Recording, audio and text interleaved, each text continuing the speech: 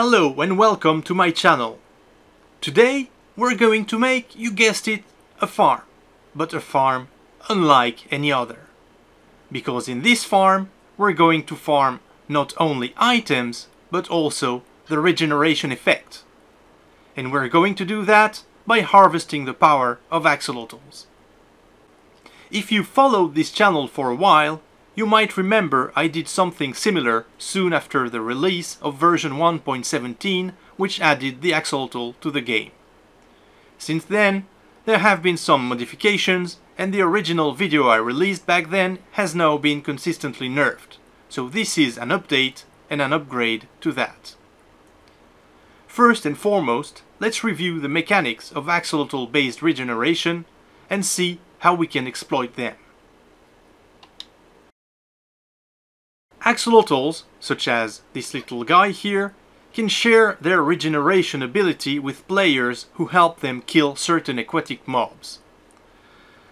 These mobs are defined in the axolotl entity JSON file and are as follows: squid, cod, salmon, tropical fish, tadpole, drowned, guardian and guardian elder. In order for the kill to register, an axolotl must be within 8 blocks of one of these mobs and able to see it.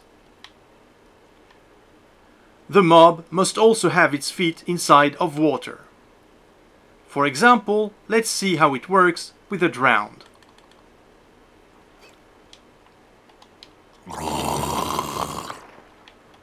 Look closely at the axolotl here.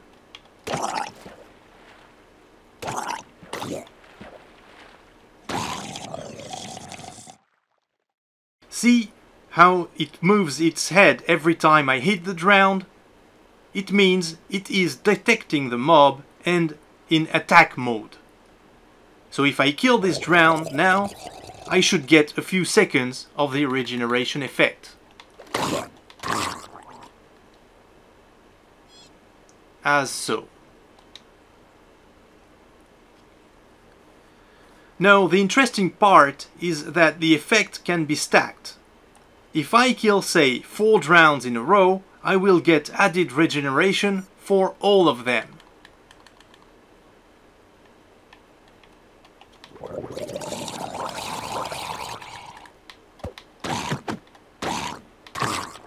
I didn't get regeneration here because the drown didn't have its feet inside of water. But if I kill this one, I get regeneration.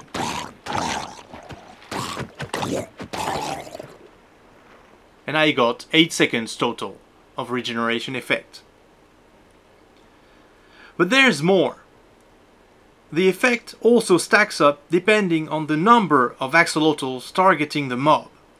Let's try with 10 and see how it compares with just 1.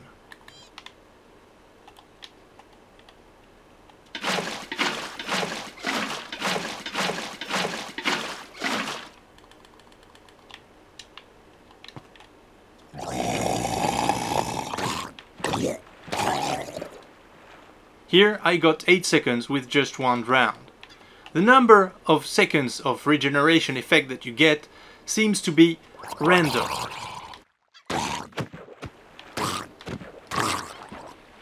Here I got 14.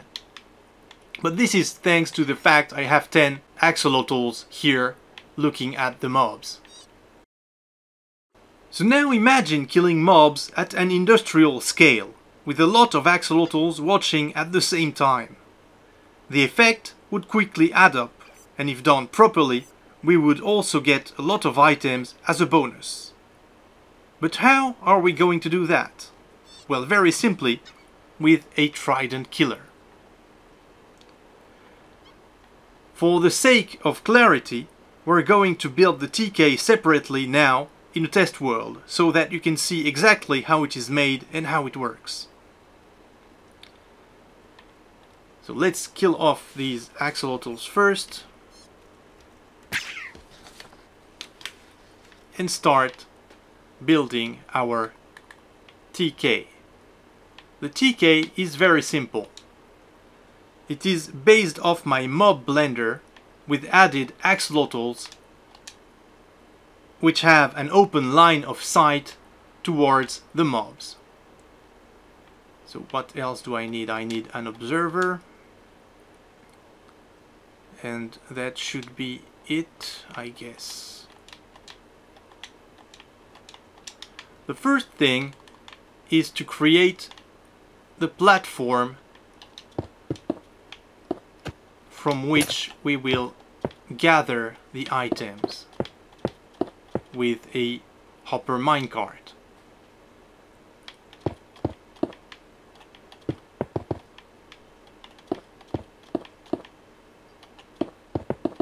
Let's make it 5 by 5. Now we need to add pistons.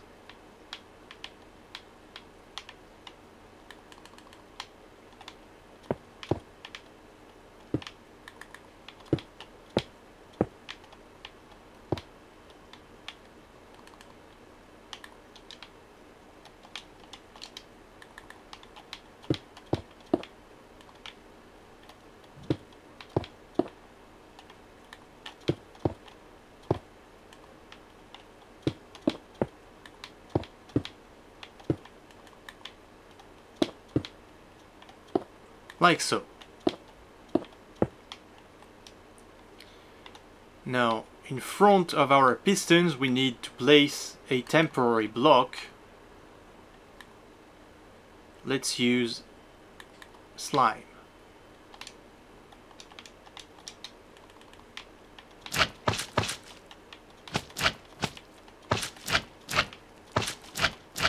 Now on top of the temporary block, let's place trapdoors. And then on top of the pistons, open trapdoors. This is where we're gonna put the axolotls.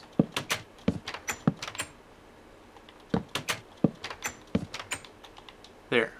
Now we can safely remove the temporary block and replace them with the platform on which we are going to throw the tridents. It must be made in an L shape.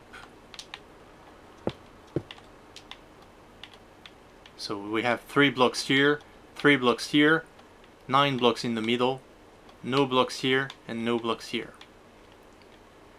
Now let's add a few more trapdoors like so.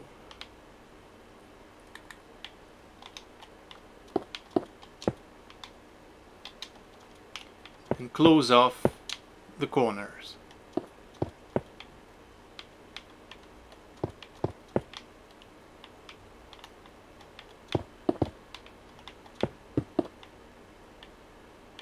Actually, we don't need a block here, we need a block, 1 block above.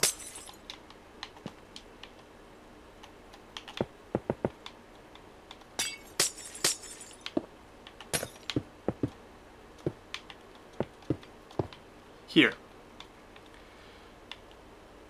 Now, above the pistons, we'll place a few more blocks like so. So 2 blocks here and here, along with blocks around the pistons.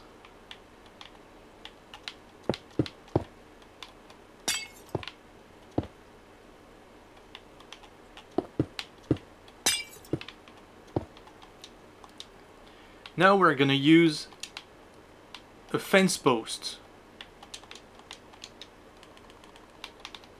here, here, here, and here. Now we need to waterlog the trapdoors here.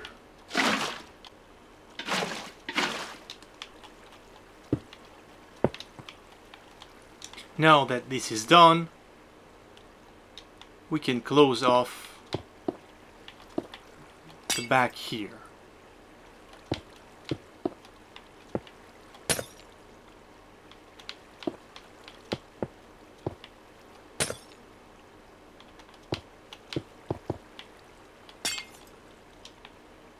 Now we also need to waterlog these blocks here.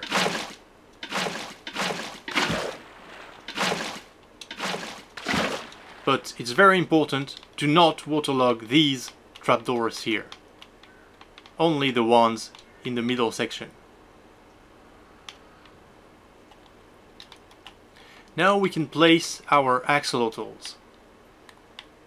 Let's place 10 by cell.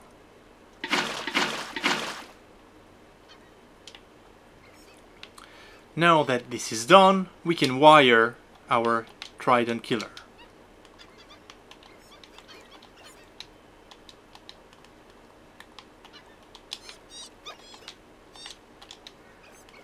And I'm using glass here, but of course you could use any solid block as well as a replacement.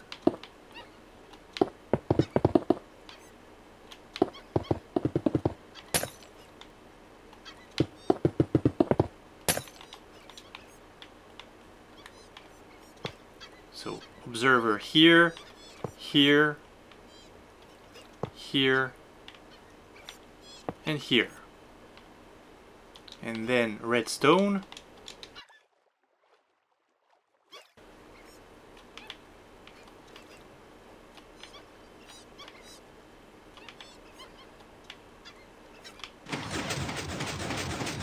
Okay, now we need a means to stop the TK.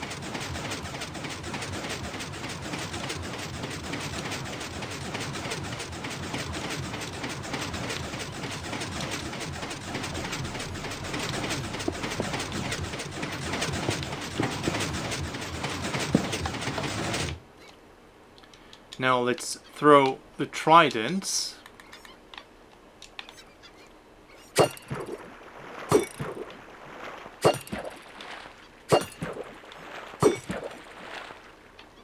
Here. And let's make a roof so that we can test it with grounds without them burning. There.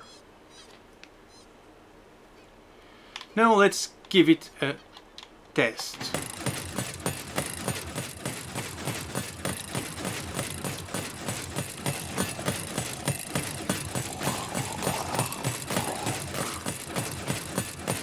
See, with just 2 rounds I already got 2.5 minutes of regeneration effect.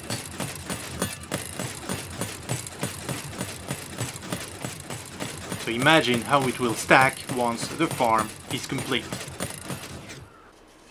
So now that we have our TK, let's discuss how and where to build the farm.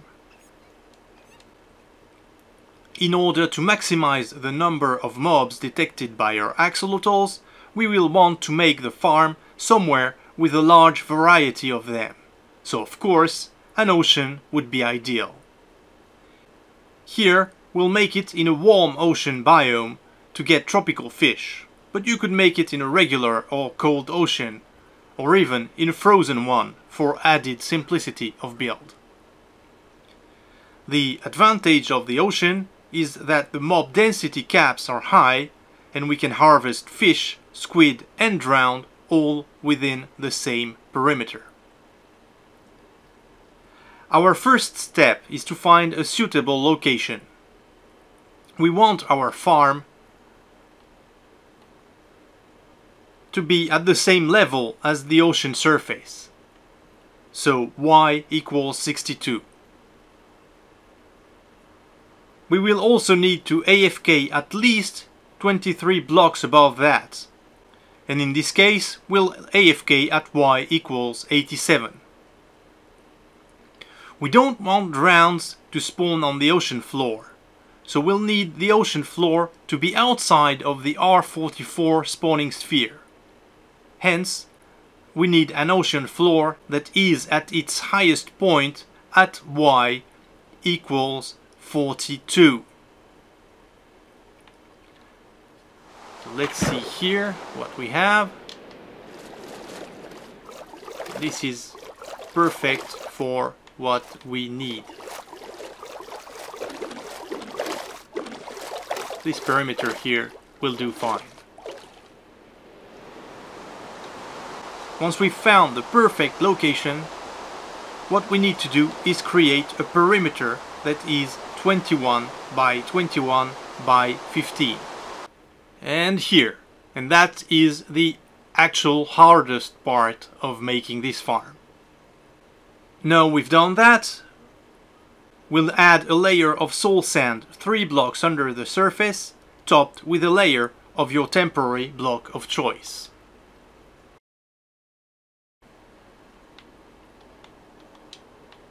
This, and for the temporary block, we'll use slime. Like this here is our first layer, and then slime on top of it. And here it's done. As you can see, I've also added water flows on top of the slime and open fence gates at the same level as our temporary slime.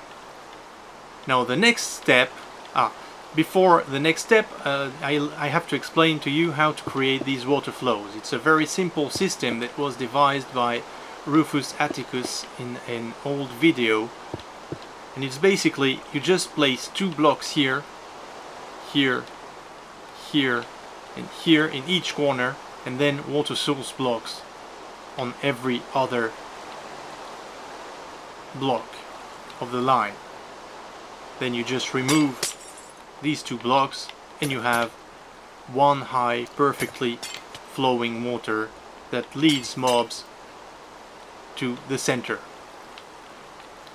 Now we have to remove these slime blocks and replace them with water bubble columns. Here it's done. Now the next part is the meaty part, the TK. We can start building it immediately.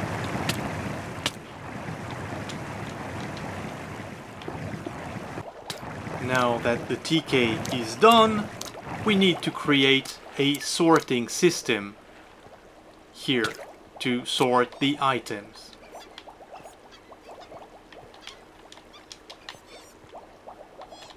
So for that, we'll use a very basic design, sorting design that you probably already know very well. Here, we're almost done. Now we need to add a roof immediately above our flowing water here. This is very important, because if there is no roof, drowns will be able to throw tridents, which will land in the TK, making the kills instead of your own tridents and tanking the farm's raids.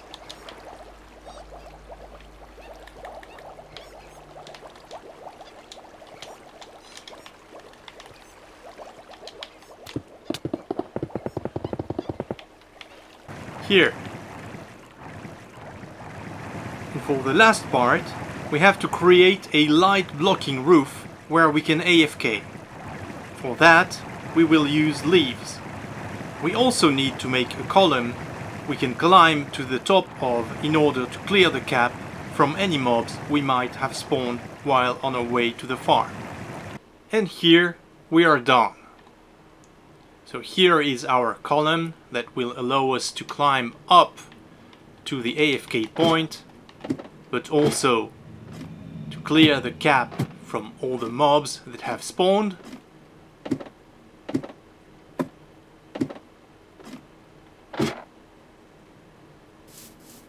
And in the center here we have our AFK point,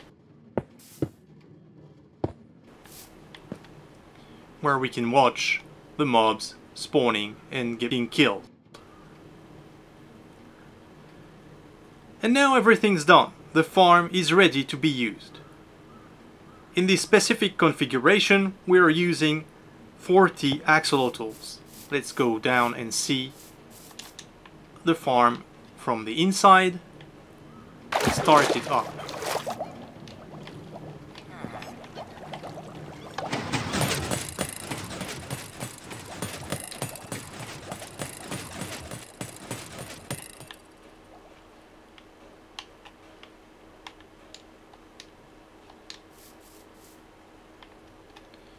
Let's clear the effect that I have right now.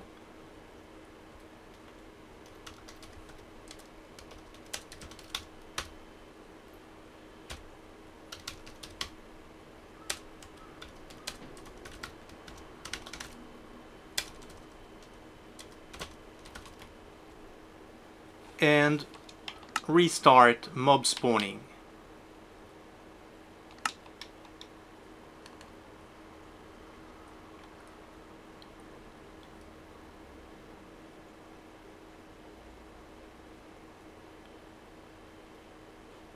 Here come our first cod. And look at how fast this stacks up. As for the items, you can expect over 4,000 items per hour, mostly bones, cod and tropical fish, along with about 15 tridents, a stack of copper and a couple of stacks of ink. You will also get a few nautilus shells as well, of course. Although nautilus shells not being affected by the looting effect, their numbers are always small. And in the amount of time it took me to say this, look at that, we already have over 15 minutes of regen.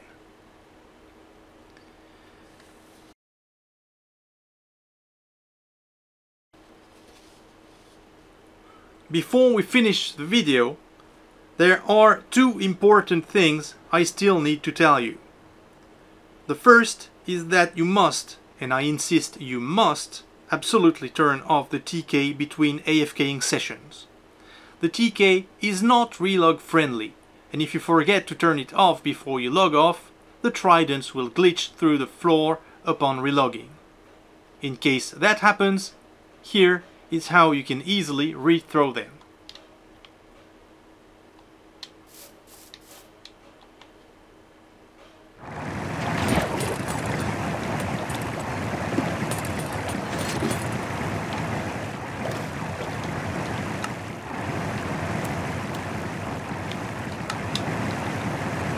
Simply break the middle block here and aim at the spots here, here, here,